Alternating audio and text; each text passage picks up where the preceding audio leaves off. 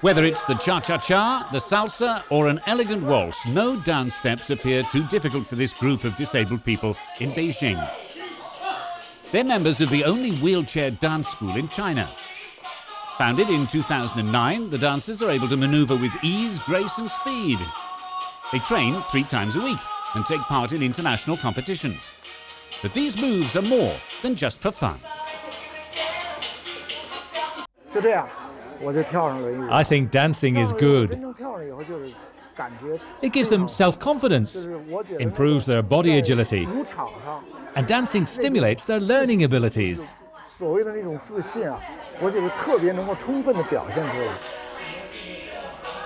When she's on the dance floor, Liting is able to escape the limits of her wheelchair. She can spin, glide, and dance. For a few hours, her chair becomes a part of her. There are 85 million disabled people in China. Liting caught polio when she was a baby.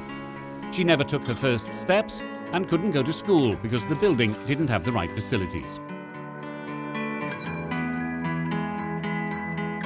So she decided to learn for herself. And today, at 22 years old, she works from home as a web editor, having studied graphic design and fine arts.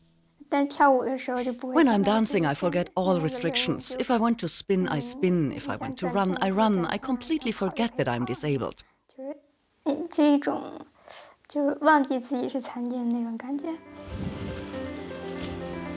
She got her driving license in Beijing just 2 years ago, and the car has brought new freedom. 3 times a week, she drives to the Academy of Fine Arts and learns all the secrets of painting. She has a dream of being an illustrator for children's books.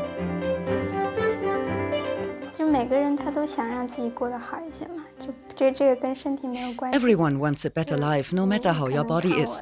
Maybe people who can walk admire me because of everything I do, but I really think that we are equal. I want to enjoy life and do what I want.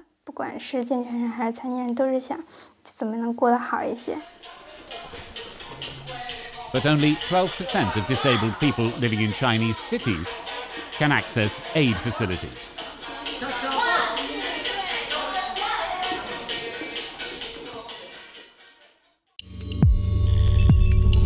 Learning World in association with WISE, an initiative of Qatar Foundation.